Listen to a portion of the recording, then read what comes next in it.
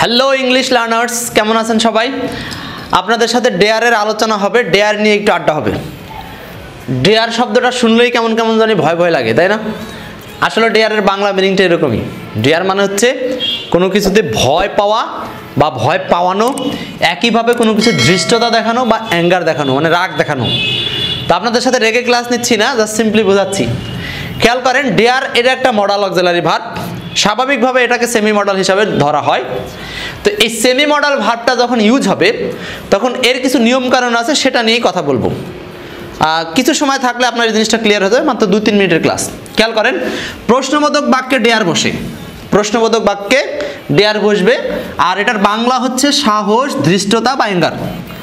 আরেকটা প্রশ্ন বলছি, নাবোধক বাক্যে ডেয়ার নট বসে। খেয়াল করেন, অনেকে এটা বুঝতে পারে না। আসলে এমনিতে যেমন শ্যাল, উইল, উড, কুড, মাইট সাধারণ একটা মডাল ভার্ব, তো আপনি ডেয়ারকে ওরকম মডাল ভাববেন।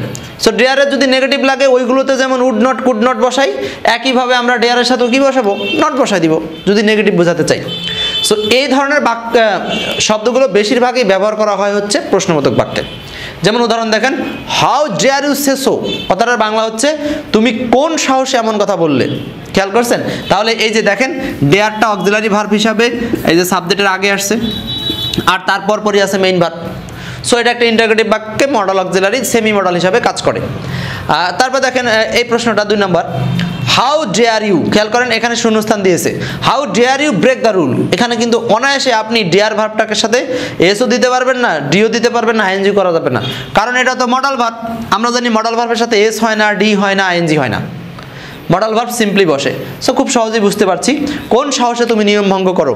এরকম বাক্য যদি অনেক সময় আপনি আপনার পরিবারের কাউকে বলতে চান, তাহলে আপনি এগুলো স্পোকেনে ইউজ করতে পারবেন। সো যারা স্পোকেন শিখছেন তাদেরও কিন্তু গ্রামারের বেসিক কিছু নিয়মকানুন জানা থাকা দরকার। তাহলে এখানে উত্তর হবে হাউ ডেয়ার। সো ভিউয়ার্স, এই ডেয়ার দিয়ে আরও কয়েকটা উদাহরণ আছে, আমি আপনাদেরকে সেগুলো একটু দেখাচ্ছি। যেমন, how dare you talk to me like that. কথাটার বাংলা হচ্ছে, কথা বাংলা চাইনি, এখানে বলছে এটা কি এক্সপ্রেস করছে। কথাটার বাংলা তো বুঝতেই পারছেন যে how dare you talk to me like that, কোন সাহসে তুমি আমাকে এমন কথা বলো।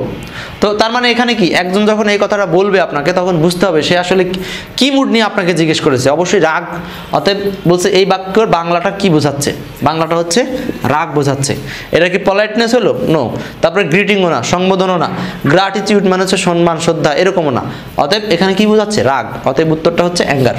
2 নম্বর, আইডেন্টিফাই দ্য কারেক্ট সেন্টেন্স। কোনটা সঠিক? হি ডেয়ার্স, এই যে প্রথমেই ভুল করছে। দেখেন, ডেয়ারের সাথে তো এস যোগ করা যাবে না, কারণ এটা মডাল ভার্ব। তারপরে হি ডেয়ার নট, এটা হতে পারে। দেখেন, ডেয়ারের পরপরই নট আসছে, নেগেটিভ করতে হলে নট ব্যবহার করলাম।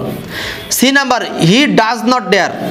খেয়াল করেন, ডেয়ার তো কোনো মূল ভার্ব না যে এটার সামনে ডাজ নট দ্বারা নেগেটিভ করতে হবে। ডেয়ার তো নিজে মডাল ভার্ব। সো এটাকে নেগেটিভ করতে হলে ডাইরেক্ট ডেয়ারের পরে কি বসবে? নট বসবে। সো সঠিক ফরম্যাট আছে এইটা।